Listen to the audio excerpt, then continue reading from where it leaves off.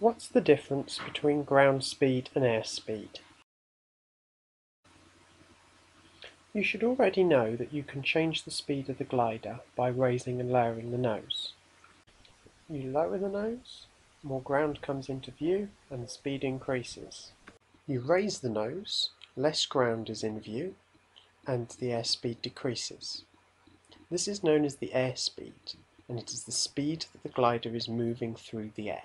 Suppose we have a glider which is moving at 50 knots in still air. That means that there's no wind. Its airspeed would be 50 knots, and its ground speed would be 50 knots. Now suppose that there's a wind of 10 knots which is coming from behind the glider. This is what we'd call a tailwind. The airspeed of the glider is still 50 knots, but because the glider and the air mass are moving at 10 knots, the speed of the glider over the ground is 50 plus 10, 60 knots.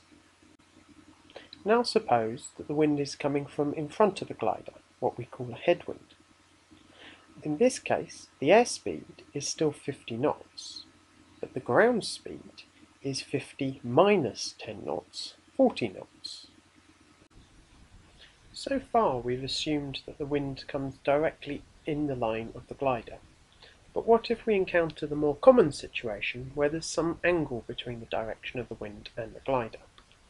In this case, we can think of the wind split into two parts: a crosswind, which is blowing perpendicular to the glider, and a headwind that is slowing the glider down.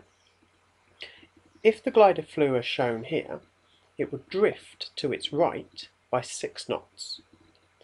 You might think that the ground speed would be 50 minus 8, 42 knots. Unfortunately, this is not quite true, because although the glider has been slowed down by 8 knots in the direction it's facing, it's been sped up by 6 knots sideways. Here you can see that the glider travels, but not directly in the way it's facing, because it's been blown off course by the wind. To compensate for this, we turn very slightly nose into the wind. This means that the drift has been compensated for by a slight sideways component of our motion relative to the direction we want to travel, and we still have 49 knots of ground speed in the direction we want to travel. For new pilots, this can take some time to get used to, because you find that you're not travelling in the direction that the nose is pointing. In summary, the airspeed is the speed of the glider as it moves through the air, and is shown on the airspeed indicator. It can be adjusted by raising or lowering the nose to adjust the speed of the glider.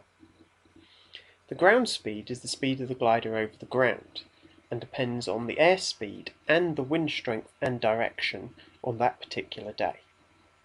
In practice, you're never going to have to calculate the ground speed during flight. However, it helps to have an appreciation that the wind will affect your progress over the ground, especially on a windy day.